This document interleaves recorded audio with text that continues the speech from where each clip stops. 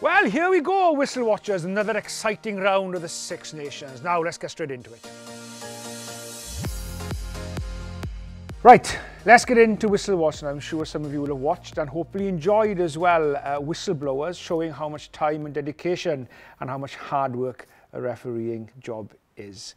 But a very enjoyable watch as well. Now, as you'd have seen in that from the preparation work, one of the main areas that the referee need to make sure that they are strong on in the game is space, because unless you have space, you just won't have attacking rugby. So, and it's very important to set that standard of getting space early on. So if you look at the France Island game, a good example of this, we're only about 3 minutes 43 into the game, and we have France number 2 offside. Good decision by the referee, sets a standard early. And what that means is the players then tend to react. They know, right, we've got to show that we are clearly onside. We've got to show that we are giving the space. Because if you don't penalise that early, the players then will just push and push and push, and you don't have space. So a good example there of a referee setting the standards early, which helps then the flow and opens up the game. So very important as a referee, you set your standards early, but important as well that you don't go too much the other way and just penalise everything in the first 10 minutes for the sake of setting your standards. And I thought the referees on the weekend got that balance very, very well. Okay. Talking points in the France Island game. We have the tackle by Willemse on Porter. Good referral here by the match officials, sending it to the bunker because it is a debatable one, as I'll explain in a minute. And then we have the game continuing, and then the bunker coming back and giving referee the decision. Now, this is a very, very tough one. A lot of you would have been on a yellow card, a lot of you questioning why it's not a red card. So if you felt that Willemse was going in to make a legal tackle, and because of Porter's drop in height, this then is mitigation, and then therefore we don't have a red card, we have a yellow card, because obviously we have established there is head contact, we have established there is foul play. Now, if you felt that Willemse went in and wasn't legal, so it means he was always illegal, there was no way he was going to be making a legal tackle whatever happened, then mitigation does not play a part in it, and then you'd have a red card. So this simply comes down to, if you felt that the French tackler was always illegal, no mitigation, red card. If you felt there was mitigation because you would have been making in the end a legal tackle or a legal clear out, then we have the mitigation coming into play and you have a yellow card. Okay, you would probably gather by now that my pronunciations of names and places and other languages apart from Welsh and English is not very good. So Willemse, I believe. Apologies, Willemse. I should know this by now because I refereed him many times. Right then, on 52-45 in the Ireland-France game as well, TMO, try or no try. Now, the on-field decision is a try. Now, you can see the TMO getting a little bit frustrated here because he's not getting the angles he wants from the director to show to the match officials on the field, and also for him to see himself. Now, when they actually do get the footage, you can't really have any clear evidence. Remember, if the on-field decision is given by a referee, so he's given an on-field decision try, or if he was given an on-decision no try, if he gives his on-field decision, the TMO has to have clear evidence to prove that that decision was wrong or not the correct one. We don't have any clear footage. Some of you are thinking, well, I don't think he has scored. Some of you are thinking, well, I think he has scored, which means we don't have any clear footage or evidence to overrule the on-field decision. So quite rightly so, the on-field decision remains as a try. Now then, let's move to Rome, Italy, England. We have Elliot Daly given a yellow card for a trip. Now, a trip is an illegal action. An ankle tap is something totally different. So if you ankle tap somebody, perfectly legal. It's not a tackle, which means a player carrying the ball can then get back up on his feet as long as he does so immediately and play on, because it's an ankle tap, not a tackle. But a trip is not legal, and therefore, quite rightly so, a yellow card given. Wow, I was in the stadium on Saturday, and if you're a Welshman, you'd be disappointed first half. Second half, what an amazing game of rugby. Certainly, as the old adage goes, a game of two halves. Now then, if you listen to the game, after about 3, maybe 4, I'm pretty sure after 3 penalties early on in the first half, Wales gave away 3 penalties or offside quite early.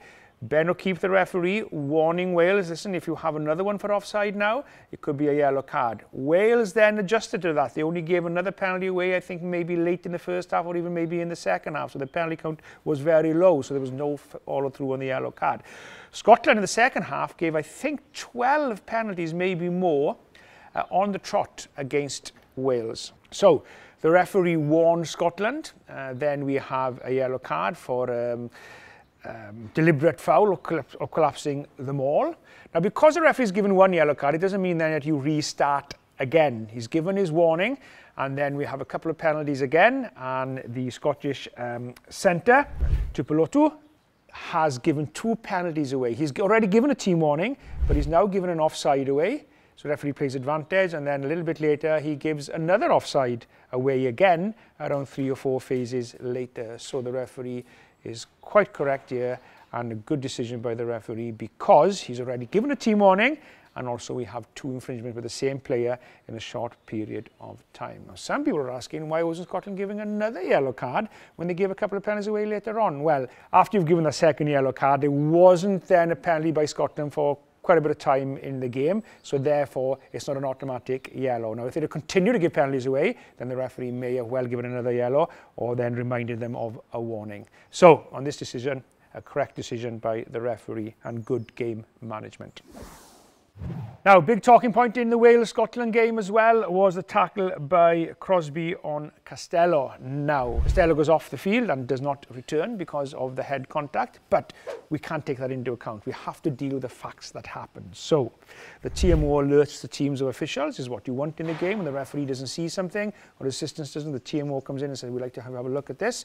They have a look at it. There is no illegal action here by Crosby. Everything he's doing is perfectly legal. The only way that this can then become foul play, because he's doing everything legal, is if you felt that he knew Costello was in that position, he knew that his head was around there, and by continuing, he may have made contact with the head, then it becomes reckless. And if you felt it was reckless, then it would be foul play, and there probably wouldn't be mitigation because there's no drop in height in Costello, and you're probably looking at a red card. But in this instance, and this was my gut feeling at the time as well, and I tend to agree with the referees here, they didn't feel there was any act of foul play because there was nothing that Crosby could have done. He was going in legally. He couldn't do anything to change by seeing Costello there, and it's a complete rugby collision, and therefore, as we mentioned to you before, not every head contact is foul play. So on this occasion, I tend to agree with the referees. A good decision by the match officials. No foul play because there was nothing he could do to avoid what happened, which means he wasn't being reckless or careless. And there you go. I hope that helps you understand some of the decisions on the weekend. Now then, this really is my favourite part of Whistle Watch, answering your Emirates fans question. And on a very sad week for Welsh rugby, actually, Chris Bradley asked, "Hi Nigel, after the sad news of Barry John's passing, would you rate him as the greatest 10 ever?" When the New Zealanders call you the king, you've got to be something special. So I would certainly say that he will go down as probably the greatest of the greatest. That's how talented he was, and left a huge legacy. Just remember, Barry John finished at 27 years of age, probably could have played another 4 or 5 years of rugby as well. They always tell you that you should always leave the stage or leave the field when people are wanting more, and Barry John did that, and that's probably one of his legacies that he'll be remembered as the greatest. Philip Frat1 asks, "Hi Nigel, can you explain why there wasn't a TMO review? This was a clear, completed tackle by Allen. Mitchell was held while on the ground and he should have left the ball. Italia very unlucky on this decision."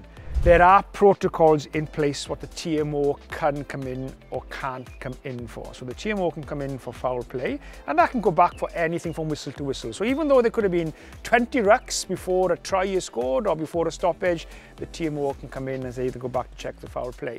Now, if it's a technical decision, so it's not foul play, you can only come in for something within 2 phases of when a try is scored. So remember, a try has to be scored. If a try is scored and there's been a knock-on within the last 2 phases, then that is within protocol. You can check it. So on this occasion, it's outside the TMO protocol. At Gareth John asks, at Nigel Owens, can the ref give a penalty try even though Wales score off a driving wall? If so, then we could have won the game because Wales missed that conversion. That's a very, very good question and a very, very good point. The referee here is 100% correct, because the laws of penalty try are, penalty try would be given if a team would have probably scored but did not so because of foul play or because of a cynical infringement by the opposition, or they would have scored in a better position. I.e., so instead of scoring where they did, they would have scored, say, 10 metres further in, which means the conversion would have been easier. Now, on this instance, I think even as a Welshman, you have to admit there was no way Wales were going to score in anywhere else but in line with where they scored. So because they did score and wouldn't have scored in a better position for the kick at goal, the referee is 100% correct. That's it. Thank you very much for your Emirates Fans Questions. Another big weekend of Six Nations to come. I can't wait. A special mention to a good friend of mine as well, Luke Pearce, who will be refereeing his 50th international on the weekend. Congratulations, Luke, and have a great game. See you all next week. Till then, bye-bye.